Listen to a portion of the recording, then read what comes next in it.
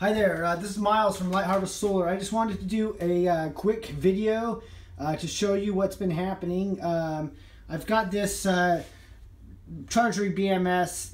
It's okay. I can't figure out how to use it. There's no instruction booklet or anything. It was inexpensive. It does a lot of stuff, but basically what we got is 1, 2, 3, and 4. I'm at 14 volts. This is where things start to become out of balance. The cells 1, 2, 3, and 4 become out of balance quite quickly. You can see my solar system's putting in 26 amps, 27 amps. Okay, so what happens what's happening is up until about 14 volts, they stay balanced fairly well on their own. But what's happening, at least what happened yesterday, is once it got about above 14 volts, number one just shot up way faster than everything else.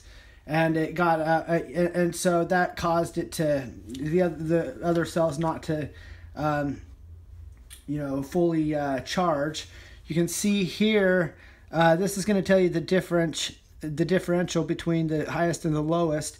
It usually stays when you're down around 13.5, anything below 13.8 volts, 13.6 volts. It stays in the, well, let's say 13.6. It stays in the under 20 millivolt difference. Right now, we're starting to see 80 millivolts. And I think it's just going to keep on rising and rising and rising. So there you go, 14.1. A little bit off of what this meter says is 14.03 for the total. But there you go, 107 millivolts right there. So basically power's going in. The batteries are really close to full, and one or two of these batteries is going to get fuller faster, and then that's what's going to spike the voltage on it. Of course, we're trying to, or not trying, we absolutely have to avoid an overcharge. 3.65 volts is the maximum for this particular battery per cell. And you just don't want to go over that really. So you can see I'm already at 3.62. It's going up fast. It's gonna go above 3.65 super fast. There we go, 6.1. The rest of them are 4.9. We've got a 130 millivolt difference, 6.2. And the other ones aren't. This is doing a lot better than it was what it was doing yesterday. The number one cell was spiking quite a lot higher. The other ones weren't even close. It got above 3.65, and the other ones were down below 3.4, more like 3.32 or something like that.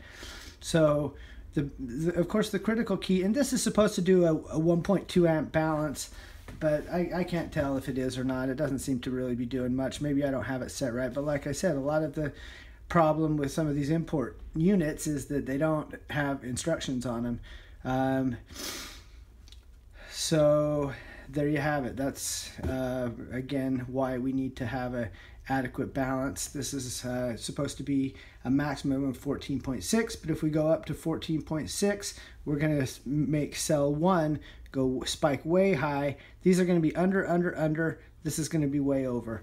And you can see 3.65. There you have it. So now I can't really let it get much above that. I'm going to have to, start doing stuff like turn on my inverter. So there you go, 14.2 is about the maximum I can get that pack to without having a real heavy duty BMS on there that's going to discharge 3.67. So I don't want that to happen.